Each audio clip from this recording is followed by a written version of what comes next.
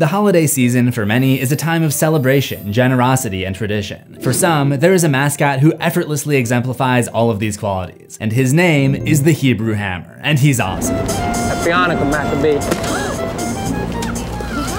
at that. Thanks, Hammer.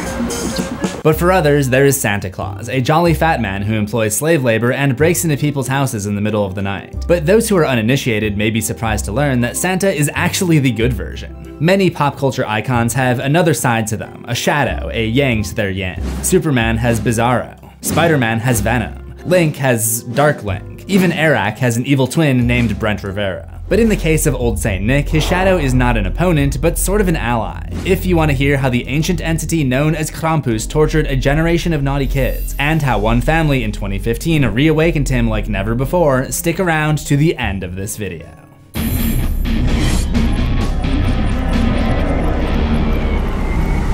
Welcome to Ho Ho Horror History. I can truly never forgive myself for that joke. Earlier this year, I made a horror history episode on Sam, the Halloween mascot from director Michael Dougherty's 2007 horror anthology Trick or Treat, where I also mentioned another holiday tradition horror film that Dougherty had directed, his 2015 film Krampus. Toys in every store.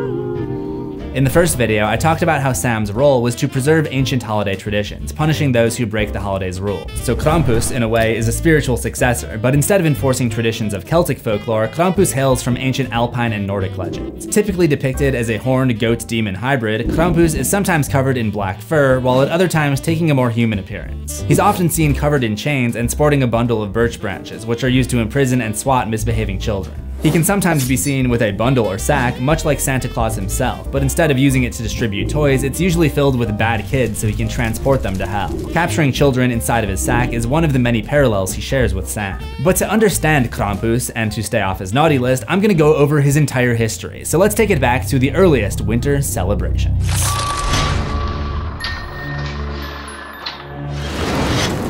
While the date of Krampus' origin has seemingly been lost to time, the holiday traditions that he represents, ironically, trace back even before Christmas, and Krampus only became associated with the holiday once it became widespread. It's believed that the Romans were one of the biggest celebrators of the winter solstice, the longest night of the year in the northern hemisphere. The most popular holiday on the ancient Roman calendar was Saturnalia, a celebration of Saturn, the god of agriculture and time. As with many ancient traditions, this was all about farming rituals. People would offer gifts to the gods in hopes that it would bless their winter sowing season, which is basically just when it was time to get the seeds in the cold ground, as described in the song Sowing Season by Brand New. I'd have to give up my emo card if I didn't mention that. Saturnalia started as just one day, but then they just said screw it, let's just make it a whole week. So it lasted from December 17th to December 25th. It's a lot like how Christmas in America lasts several months before the actual day, which is super annoying. So that may potentially be the origin of December gift-giving traditions. Saturnalia was also a time to let loose with food and drinks, just like every holiday, and businesses and schools were closed so that everyone could participate. And I do mean everyone. It was seen as a time that all social classes could come together and celebrate. Even slaves were given temporary freedom during this time. It seems that this tradition is kind of reflected in Krampus, which features the mom, Sarah Engel, and her family coming together to celebrate Christmas with her less well-off sister's family.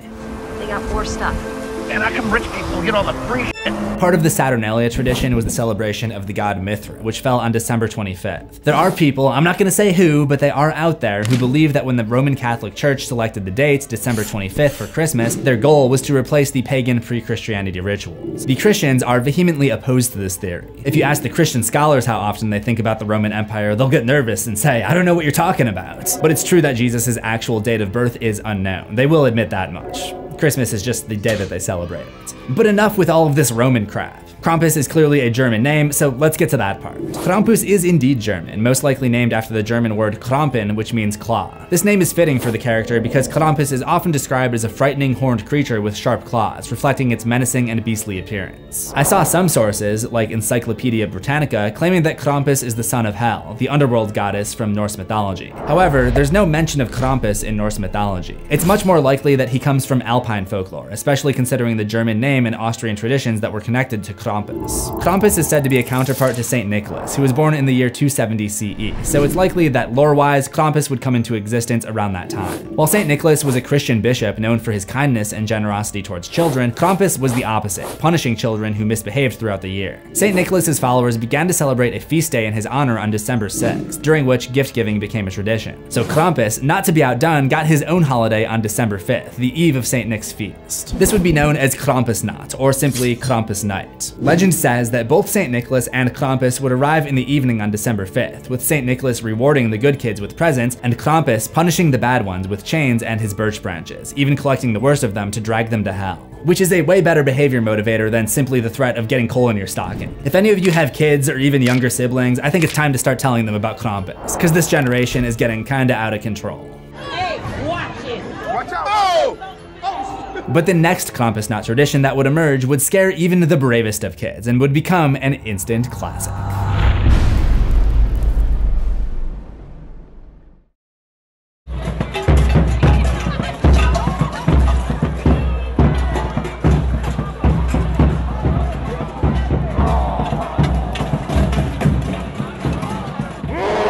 This is Krampuslauf, or Krampus Run, a traditional parade started in Austria where the adults dress up in realistic Krampus costumes and run through the streets trying to scare the children into behaving ahead of the arrival of Krampus and Saint Nick. According to History.com, Austrian men would get drunk and run through the streets dressed as the fearsome creature. This account, from TravelDudes.com, mentions 400 gruesome creatures whipping the legs of children and stealing hats in freezing cold temperatures. Some celebrations also feature women dressing up as Perkta, another mythological being in Alpine folklore, a goddess who was associated with the winter solstice just like Krampus. At first I thought this was just the witch from Snow White, which I guess is actually appropriate. Perkta can appear as either a beautiful goddess who appears as white as snow, or an ugly haggard old woman, a lot like the evil queen from Snow White. Perkta would team up with Krampus many years later, so I'll go deeper into her lore in a little bit. Krampuslauf became a long-standing tradition, primarily in Austria and Germany, which has come back in a major way over the last decade. My first thought was, this is awesome, why don't we have this in the West? But after doing a little digging, there are some recent Krampus parades in US cities. However, much like our music festivals, they are way tamer than their European counterparts. One might even say that they are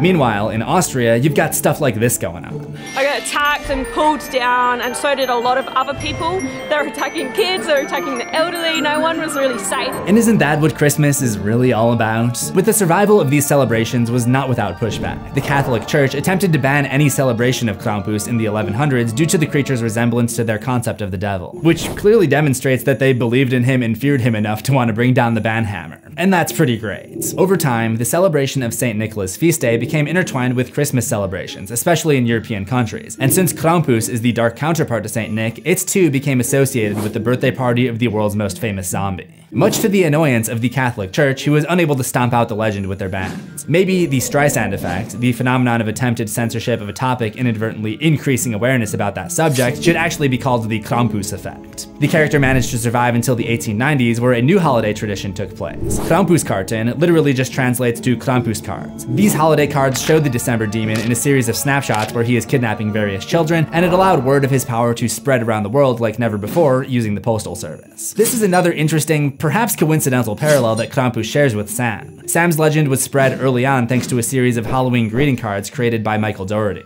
So make sure to send your family and friends a Krampuskarten this holiday season. But I guess the increased awareness about Krampus was not enough to deter bad behavior in one village in Austria during the 1930s. This was in the middle of a Great Depression for the country, and food was hard to come by. A little girl standing in a bread line was rushed by a crowd of desperate, hungry people who stole her bread and shoved her to the ground. When she arrived home, her parents were angry at her for coming up empty-handed, and when she tried to show some optimism by presenting her Santa Claus doll, her parents ripped it in half, causing her to lose her true Christmas spirit and chuck the toy into the fireplace.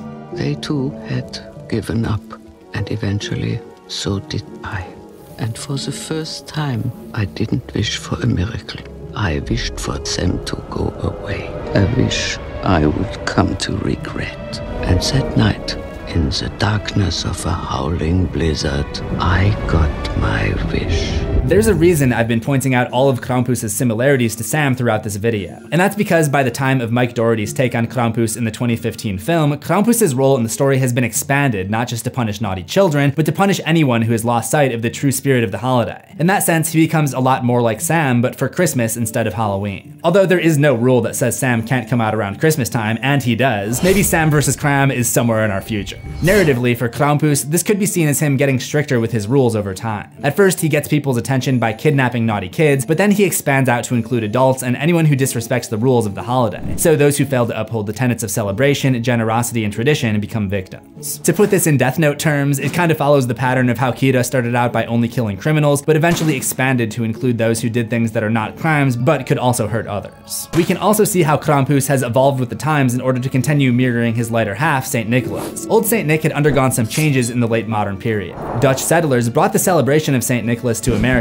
calling him Sinterklaas, which was eventually Americanized to Santa Claus. It seems that his waistline was also Americanized. As he got more popular, he enlisted the help of some elves to accelerate the toy-making process. These would be known as Santa's little helpers. So Krampus got some minions of his own, but true to his nature, Krampus's helpers were demonic-looking versions of symbols and objects typically associated with Christmas cheer. They included a trio of mischievous gingerbread men, Lumpy, Dumpy, and Clumpy, as well as an army of evil toys, such as the monstrous and hungry Jack-in-the-Box known as Der Clown, a bloodthirsty teddy bear known as Teddy Clow, and a rogue robot toy known as TikTok. Unlike my M3GAN horror history episode, this is not some kind of allegory about how the app TikTok is corrupting the minds of the youth, because TikTok didn't even exist yet. There's also an evil angel puppet named Perkta, who seems to be another form of the Christmas witch, Frau Perkta, seen during the Krampuslauf runs. Frau Perkta would come around after Christmas time each year to punish those who neglect their household duties, primarily women who didn't get all their flax spinning done. She would come to your house and set fire to the half-spun fibers.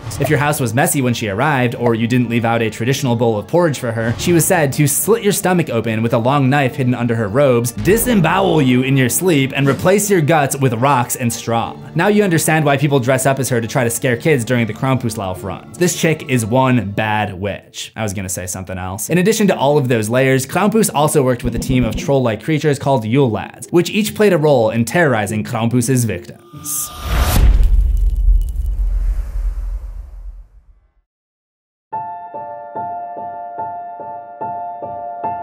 The Yule Lads originated from Icelandic Christmas folklore, mountain-dwelling monsters who came down into town around Christmas to eat disobedient children. Traditionally, each of them is associated with a different prank with varying levels of severity. They include Kettkroker, the meat hook, because he was known for snatching human meat, Verslaker, the spoon licker, Herthaskettler, the door slammer who gets joy out of making people grumpy, Kettasneaker, the candle beggar who eats candles, leaving his victims in the dark, Gatathiever, the doorway sniffer who can smell baked goods and steals bread and cookies, Buknakriker, the sausage swiper who steals smoked meat, Giljager, the gollygawk who puts a potato in your shoe, which is a very minor inconvenience compared to the meat hook guy, Gluggegeyer, the window peeper, who's essentially Krampus's spy, and Stekchester, the sheep harasser who steals sheep's milk and also leaves a potato, which could be a good thing if you like potatoes more than you like milk. However, while working under Krampus, the Yule Lads take on much darker intentions. He and his helpers.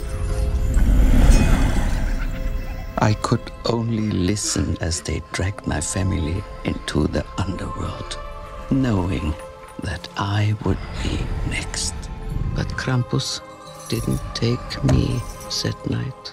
He left me as a reminder of what happens when hope is lost, when belief is forgotten, and the Christmas spirit dies. The little girl is given a bell with Krampus's name on it to remember what happened that night. Many decades later, in the 2010s, that girl has a family of her own, including her son Tom, her daughter-in-law Sarah, and two grandkids, Max and Beth, who refer to her as Omi, the German word for grandmother. After so many years, Omi thought she was in the clear, but this year, maybe the first year that Max is old enough to grapple with the idea of Santa Claus possibly being a fallacy, the family's Christmas spirit is at an all-time low. Max gets into a fight at a nativity recital at the local Mucho Mart while his sister laughs and records him. This is the bad behavior that catches Krampus's eye, but the evil Xmas entity would take notice of the entire family when Max's letter to Santa is exposed by the visiting cousins. I just wanted Christmas to be like it used to be, but forget it. I hate Christmas!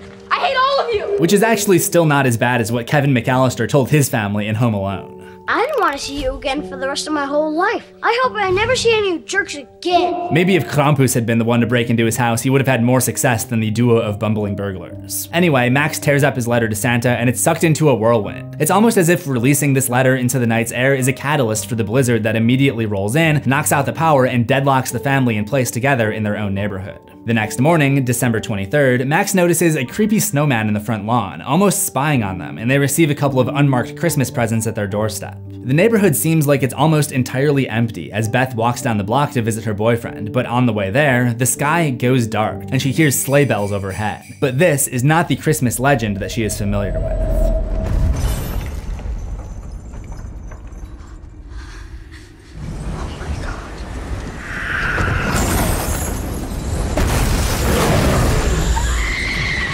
Beth tries to escape to a parcel delivery van, but finds the driver frozen to death inside, so she hides out underneath it. We pretty much know what all the family members did to provoke Krampus's wrath, but what did this delivery driver do? He seemed innocent enough, like he even braved the awful weather to deliver their package. Most delivery drivers would have just dumped it in the sewer and marked it as delivered. Too much work. Let's burn it and say we dumped it in the sewer. Whatever happened to respect for essential workers? In any event, Beth seems to be in the clear until she notices that Krampus has left behind a little present.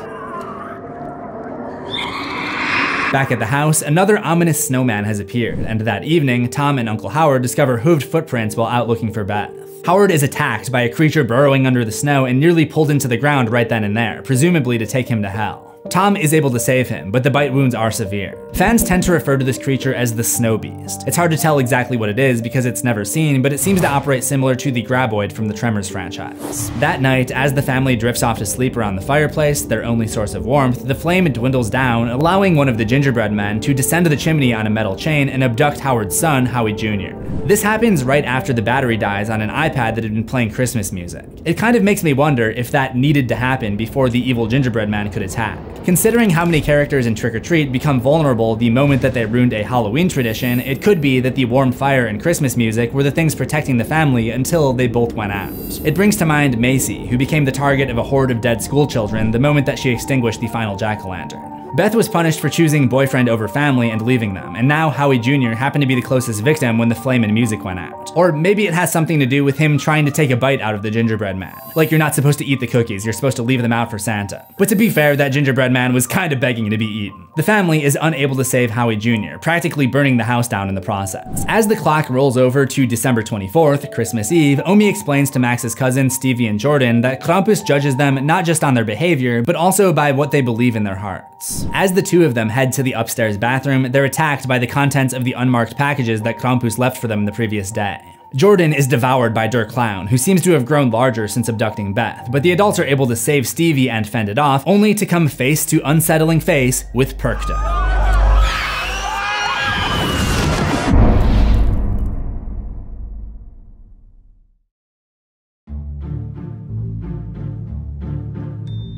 The adults in the attic not only have to pry Perkta from off of Sarah, but they're charged by Teddy Clow and continually jabbed by the robot TikTok. That name still sounds weird every time I say it now. Downstairs, the gingerbread trio stages an attack on Howard, who is able to fend them off with the help of his dog, but when the family reconvenes in the living room, something can be heard skulking above the ceiling. Der Clown falls through from above and another massive battle with the army of toys ensues. But before Aunt Dorothy can fire off the finishing shot, the family finds out just what was hiding in those creepy snowmen that have been piling up outside the house.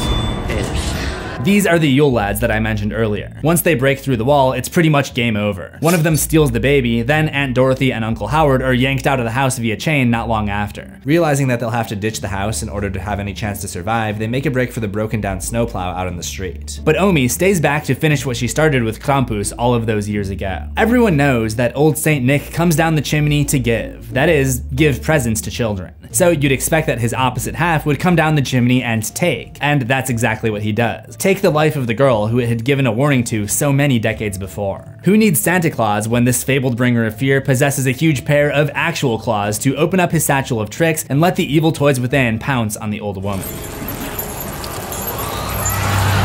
Outside, Max watches as his family is picked off one by one by the snow beast burrowing around under the icy powder, proving that it would have been impossible to escape at any point. Only he and Stevie make it to the snowplow, and when the elves abduct her, he finally finds himself face to face with Krampus. An interesting detail here is that when he finally gets a good look at the creature that's been haunting his family, it doesn't seem to present its true face. It's almost as if it's wearing the skin of an old man, resembling something a little bit closer to the traditional Santa Claus. Director Michael Dougherty may have indirectly addressed this in a 2022 interview with Slashfilm. We wanted to go with something that looked ancient, you know, something that looked like it walked out of the Dark Ages in a sense. The fur pelts, the heavy coats, the rusty chains, but we also wanted to acknowledge that everybody's interpretation of Krampus is different. So we like the idea that we never fully reveal Krampus. You see a face, but is that his real face or not? Krampus gives Max his ripped up letter back, making it clear that it was his wish that triggered all of this. He realizes he is now the one being left alive to tell the tale to a new generation. Max receives the same bell that was once given to Omi to remind her not to take the holiday for granted. But before the sleigh and the horrible creatures that came on it take off into the night, Max comes upon it and sees one more frightful twist on the Christmas stories that he's accustomed to. Most cliche Christmas movies have a scene where someone hears Santa Claus landing on the roof with his reindeer, but those do not sound like reindeer. Krampus, as usual, has his own twisted variant known as Yule goats. Like many of the creatures that assist him during the Christmas season, Yule goats have ties to ancient pagan religion. Thor, the Norse god of thunder, was said to have a chariot pulled by these magic goats. But just like with Krampus, the Christian church feared these creatures and declared them as demonic. Tales were spread of the demonic Yule goat roaming Scandinavia for food and scaring children. Like some of the others, the Yule goat is still a part of some Nordic Christmas celebrations today, most notably in Sweden in the form of a giant decorative goat made of straw that pranksters like to try to burn down every year. The Yule goats pulling Krampus' sleigh are huge aggressive monsters with black fur, ram-like horns, and an intimidating roar. By the way, listen to the music being played by the Yule lads right here as they prepare to take off.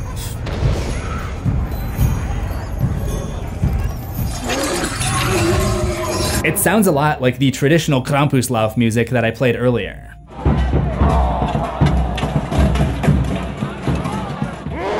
That's a very cool detail that I never would have noticed had I not made this video. Max finds the elves restraining his cousin Stevie, and in a last push of desperation, tries taking back his wish and asking that he be taken instead of his family. He throws the Krampus bell, and in the spot it landed in, the ground cracks and opens up a huge fissure leading straight to hell. It seems that he's finally going to make good on the old stories of the half-goat, half-demon that drags misbehaving kids to an appointment with Satan himself.